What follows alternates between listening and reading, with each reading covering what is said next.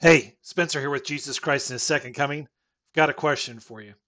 Do you know what the plan of redemption is? You ever heard of it?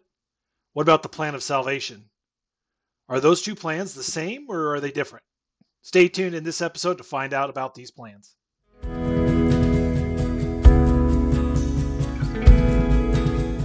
Hello, brothers and sisters. Welcome back to Jesus Christ and His Second Coming. I'm your host, Spencer.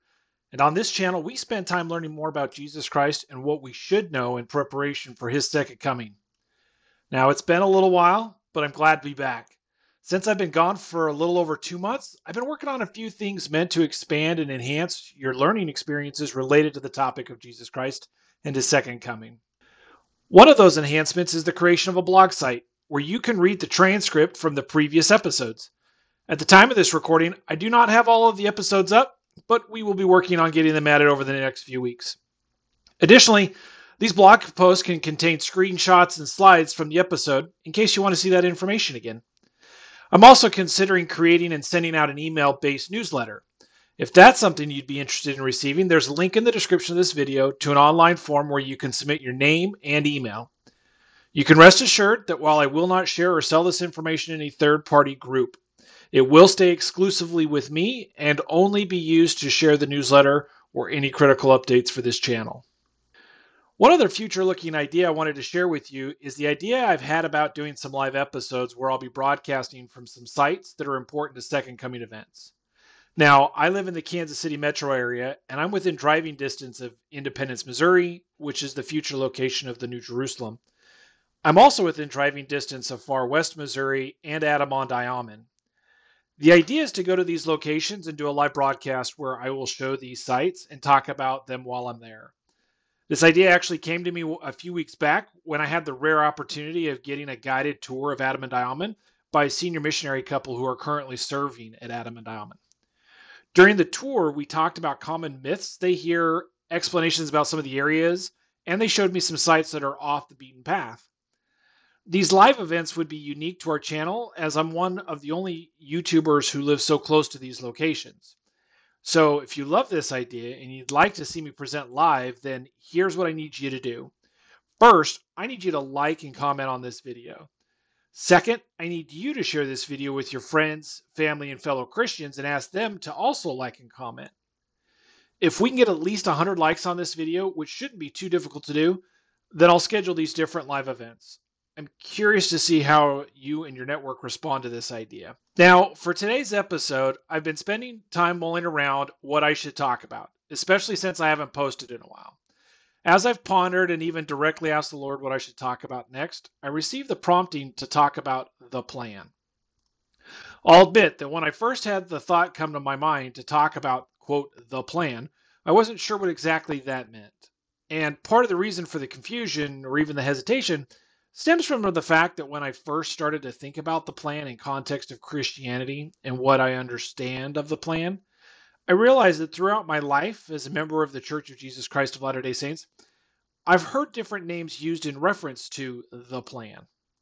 In fact, one of the first things that I noticed was that when I went into our gospel library and started to search the plan, I started seeing both the plan of salvation and the plan of redemption show up in my search results.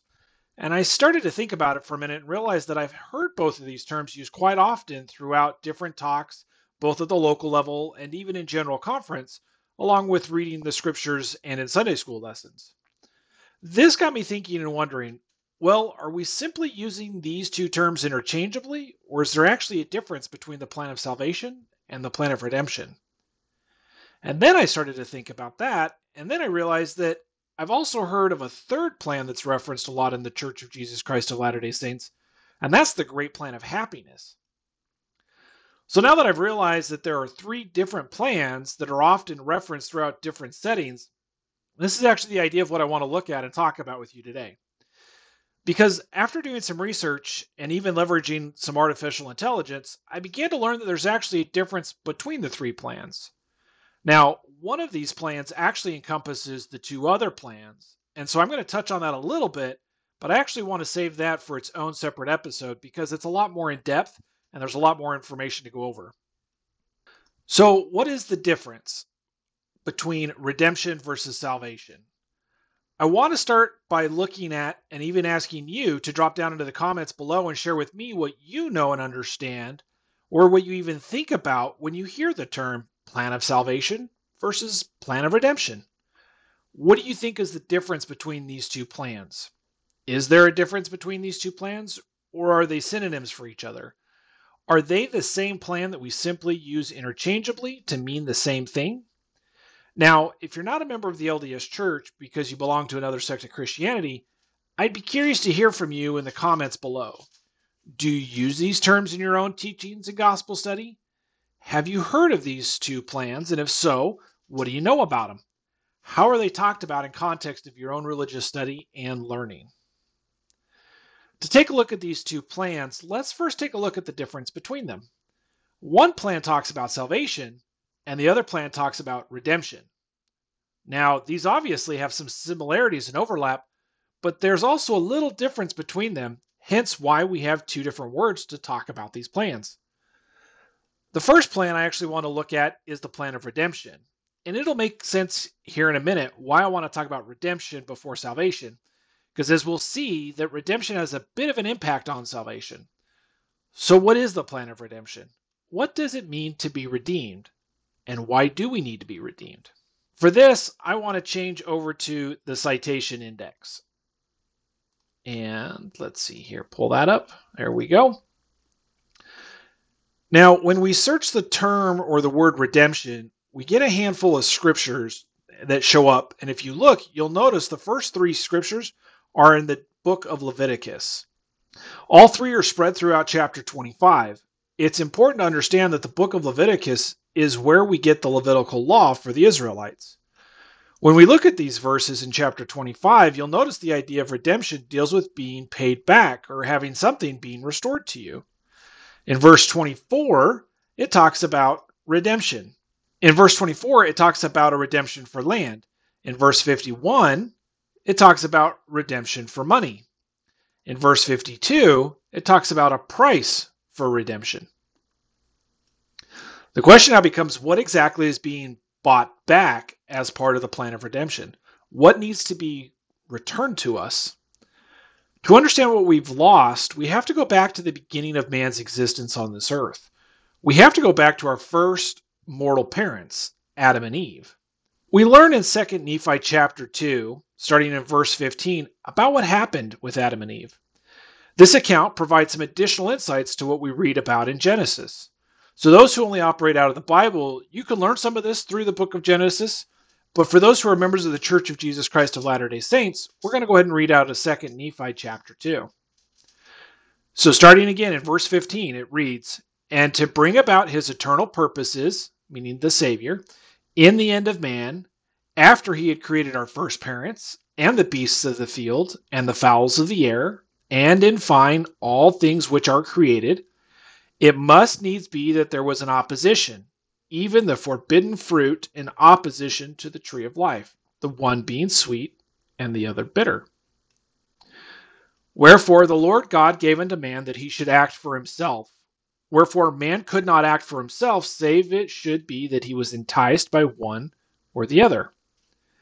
And I, Lehi, according to the things which I have read, must needs suppose that an angel of God, according to that which is written, had fallen from heaven.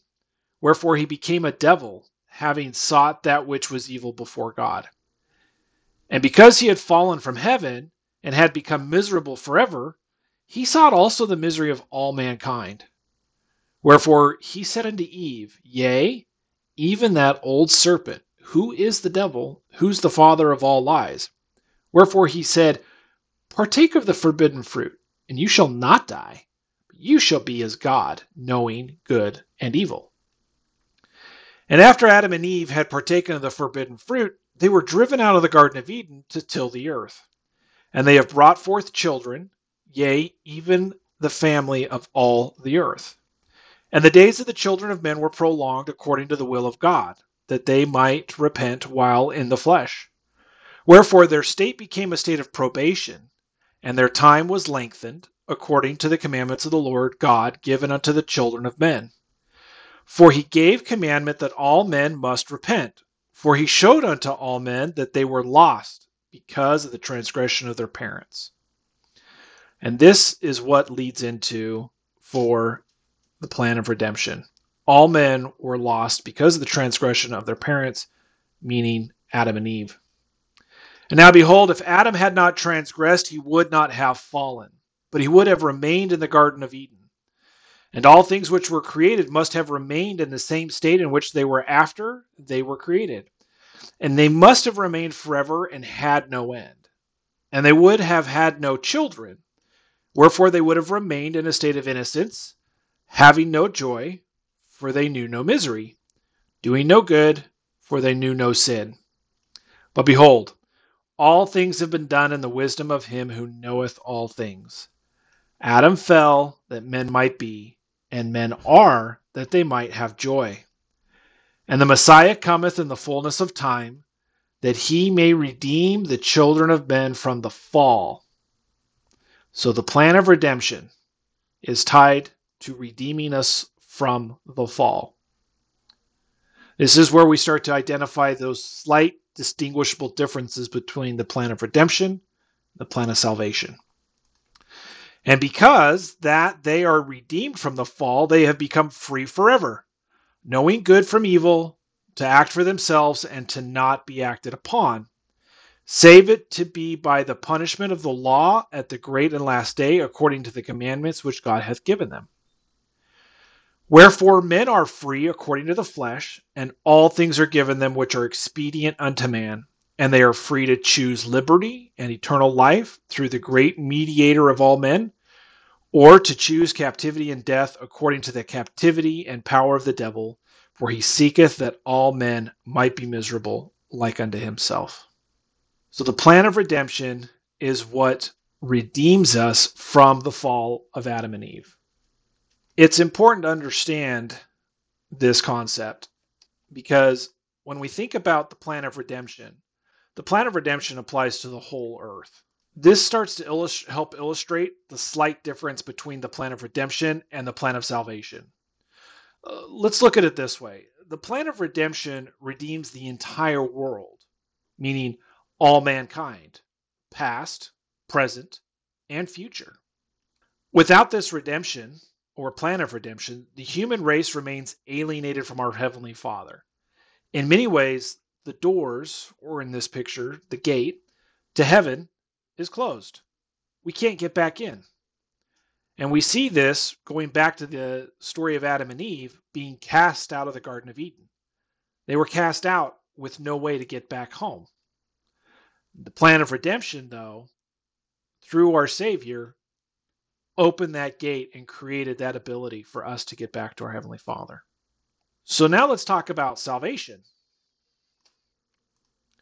The plan of salvation is part of the plan of redemption. In fact, they work in tandem with each other. While the plan of redemption is what opened the door, or that gate to return back to our heavenly parents, it's the plan of salvation that enables us to walk through those doors. The plan of salvation is the personal part of the plan. In fact, we learn from Paul in Philippians 2:12 that we must, quote, work out our own salvation with fear and trembling, end quote. We also learn in Mosiah chapter 3, verse 17 that, quote, and moreover, I say unto you, that there shall be no other name given, nor any other way, nor means whereby salvation can come unto the children of men, only in and through the name of Christ, the Lord omnipotent. I want to go to a talk that'll hopefully help us illustrate this idea a little better, if it hasn't already become clear. This talk is on the topic of the plan of redemption. And I'm only going to read an extract of this general conference talk. It was given by Elder D. Todd Christofferson in April of 2013. Now, the title of the talk is actually aptly named. It's named Redemption. And I'm only going to share a portion of this talk, but I'll provide a link to the full talk in the description if anybody wants to go ahead and read it. Elder Christofferson says, quote, among the most significant of Jesus Christ's descriptive titles is Redeemer. The word redeem means to pay off an obligation or a debt. Redeem can also mean to rescue or set free as by paying a ransom. If someone commits a mistake and then corrects it or makes amends, we say he has redeemed himself. Each of these meanings suggests different facets of the great redemption accomplished by Jesus Christ through his atonement, which includes, in the words of the dictionary, quote, to deliver from sin and its penalties, as by a sacrifice made for the sinner.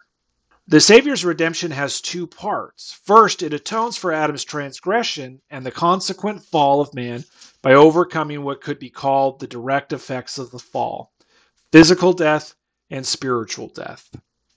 Physical death is well understood. Spiritual death is the separation of man from God. In the words of Paul, quote, for as in Adam all die, even so in Christ shall all be made alive. And that's found in 1 Corinthians 15:22. This redemption from physical and spiritual death is both universal and without condition. And I want to pause here real quickly because I know that just a minute ago I commented how the plan of redemption saves us from the fall. Elder Christofferson provides clarification that what that means or what that looks like is that it is rescued from physical death and spiritual death. Okay? And the nice thing is everyone who's lived, everyone who is living, everyone who is yet to live, get to take advantage of this plan of redemption without condition. You don't have to live a life a certain way. You don't have to be in a certain part of the world. You don't have to be from a different religion or from a specific religion. You don't have to have hair of a certain color or eyes of a certain color or skin of a certain color. You don't even have to know or even accept Jesus Christ as who he truly is to get this benefit, to be able to enjoy and reap the rewards of this plan. That's an example of just how full of mercy and grace Christ is. You don't even have to know who he is to benefit from this. Now, going back to Elder Christofferson's talk, he says, continuing, quote, the second aspect of the Savior's atonement is redemption from what might be termed the indirect consequences of the fall, our own sins as opposed to Adam's transgression. By virtue of the fall, we were born into a mortal world where sin, that is, disobedience to divinely instituted law, is pervasive. Speaking of all of us, the Lord says, even so when they begin to grow up, sin conceiveth in their hearts, and they taste the bitter, that they may know to prize the good. And it is given unto them to know good from evil, wherefore they are agents unto themselves. And he's quoting out of Moses chapter 6, verses 55 and 56. Elder Christofferson goes on to say, because we are accountable and we make the choices, the redemption from our own sins is conditional.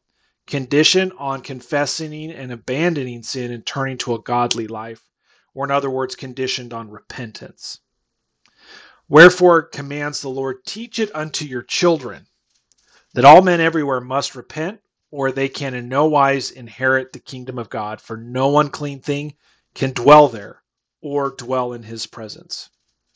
So again, going back to the analogy of the gate, the redemption, the plan of redemption opened that gate. The plan of salvation is what enables us to repent and to then inherit the kingdom of God, to be clean enough to dwell in his presence. Elder Christofferson continues, the Savior's suffering at Gethsemane and his agony on the cross redeem us from sin by satisfying the demands that justice has upon us. He extends mercy and pardons those who repent. The atonement also satisfies the debt justice owes to us by healing and compensating us for any suffering we innocently endure. For behold, he suffereth the pains of all men, yea, the pains of every living creature, both men, women, and children, who belong to the family of Adam.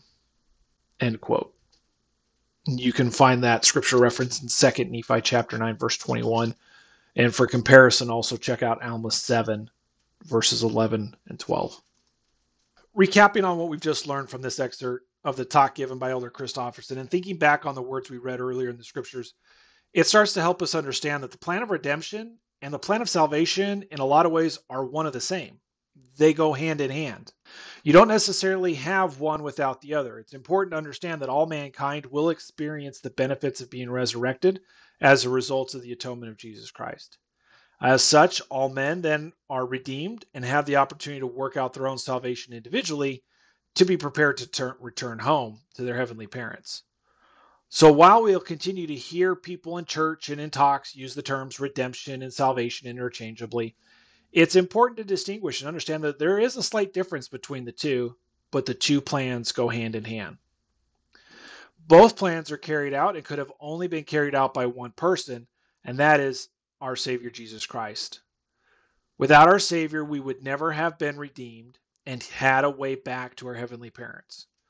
Without our Savior, we could never repay or meet the demands of justice that qualify us to then dwell with our heavenly parents. That's why I think I want to just reiterate this concept one more time.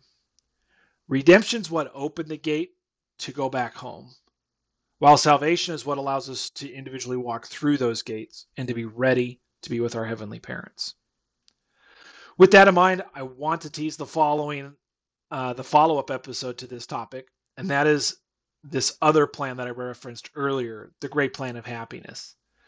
You see, the plan of redemption and the plan of salvation, they fit into the great plan of happiness. What's wonderful and what makes it the great plan of happiness is that it allows us the opportunity to take the plan of redemption and salvation one step further to a point of exaltation. I understand that the notion or idea of exaltation may be foreign to some of you, which is why I want to talk about it in a future episode. This notion or idea of exaltation is a little unique, if you will, to the Church of Jesus Christ of Latter-day Saints, and that is something that is taught to its members. But what's beautiful is that it has been taught for a long time in the scriptures. It's just something that we have to read through and have a better understanding of exactly what the Lord means by his words. And this is where modern revelation, modern day prophets play an important role to help us understand the future. So with all that said, I want to say thank you again for tuning into this episode. I hope you really enjoyed it. Please make sure you comment down in the comment section below with your thoughts, feelings, and opinions about what we talked about in this episode. Also, make sure to like and comment below about having me doing live broadcasts from some sites here in the greater Kansas City area. Make sure that you invite your friends and families and others to like and comment on this video so we can get up to the 100 likes, which is what we need in order to then make it worthwhile to go out to these locations and to talk about them in greater detail. As always, also note, we have an email that if you would like to send communication in longer form than what the comments section would support, feel free to drop us an email. And check out our blog and subscribe to that so you can be able to see the transcript from this episode and other episodes. Lastly, if you'd like to join our newsletter, there's a link below where you can subscribe to the newsletter.